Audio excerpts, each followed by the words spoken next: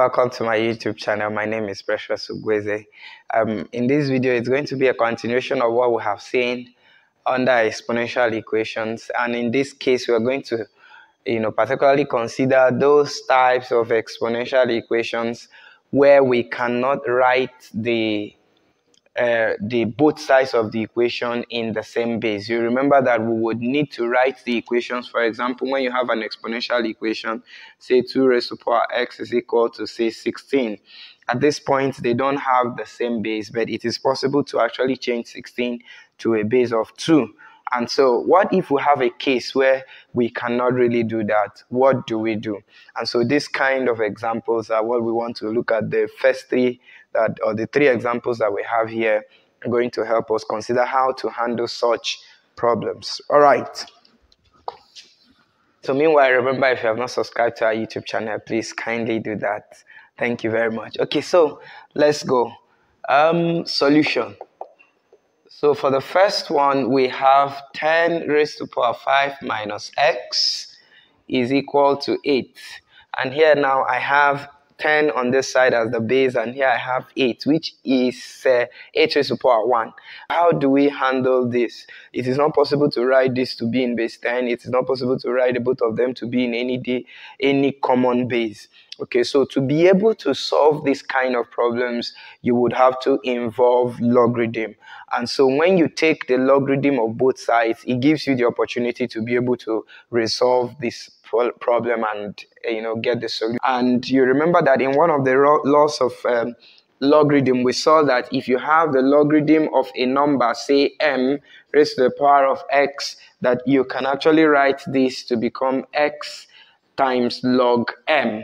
And so it is this law that allows us, to say, okay, if I can take the log of both sides, it would help me to bring down this exponent and be able to solve for x. And so we're going to take the log of both sides. If we do that, we'll have the log of 10 raised to power 5 minus x equal to the log of 8. And you have not really changed anything because you did the log on the both sides. And so if we now apply the rule I just removed down, we are going to then get 5 minus x into the bracket of log 10, and that is equal to the log of 8. And that allows us to get this. And at this point, I was saying that you remember that this is a common logarithm, and if it's a common logarithm, it means that the base is 10.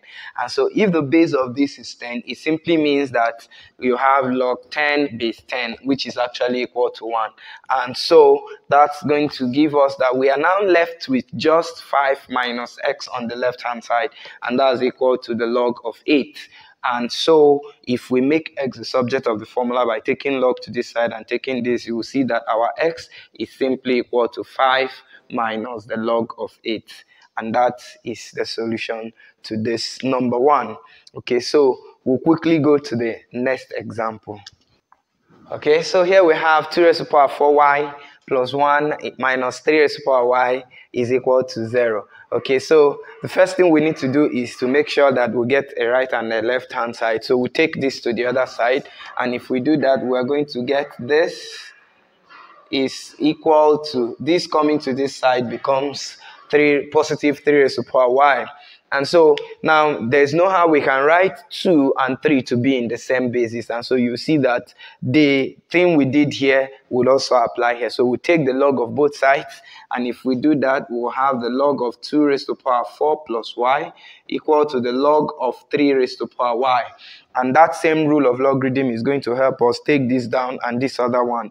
And that's going to become 4y plus 1 into the bracket of log 2 equal to this one coming down will become y log 3. And haven't gotten that, what do we do next? So at this point, remember our interest is to solve for y. So we open up this bracket, and if we do that, we'll get 4y log 2. Then that means log 2 is multiplying the bracket, and then it will also multiply y to give, multiply 1 to give you log 2. And that's equal to y log 3. So at this point, I have this containing y, and this also containing y. This one is the only one without y, so I'll collect like terms. I'll take this to the other side, and so I'm going to have 4y log 2. This one coming here will become minus y log 3 equal to this going to this side becomes minus log 2. And so here you can see that I have y here and there is y also here. So I can bring out y by factorization. And when I do that, I will have 4 log 2 minus log 3. And this is equal to minus the log of 2. And so at this point, what should we do next? We divide both sides by this coefficient, and that will give us the value of y. So that will immediately give us the value of y as y equal to minus the log of 2 all over 4 log 2 minus log 3. And of course, this is the solution that we are required to get. Okay, so what about the next example? Here we have the third one. It says that exponential 2x is equal to everything to the other side. If you do that, you'll have the exponent of x all squared. This one coming here becomes minus exponent of x minus 6 is equal to 0. And so you can see a common term here, exponent of x. So we're going to replace it because this actually is going to take us to a quadratic equation. And that's going to give us, so let our exponent of x be called a name. We can call it y in this case. And if we do that, we're going to get y squared here minus y minus 6 is equal to 0. And so we're going to solve this quadratically. So if we solve this quadratically, we're going to be looking for the factors here. You have minus 1 and minus 6. That's the of minus 6. So we're looking for two factors of minus 6 that will give us minus 1. And that's going to be minus 3 and 2. Okay, so that's going to be, remember what I said, open your two brackets and just put in the two factors. So you have minus 3 and then you have plus 2. You have plus 2. Everything is 0. Therefore, our y is equal to 3 or minus 2. Now, come back to the equation. Remember, this is where you substituted for your exponential x. And if we did that substitution, remember we are looking for x. And so we're going to bring back these values to this place. And to bring it back, what are we going to do? That means that our exponential x is going to be equal to y, which is 3. Of course, your y cannot be negative because the exponent of x cannot be negative.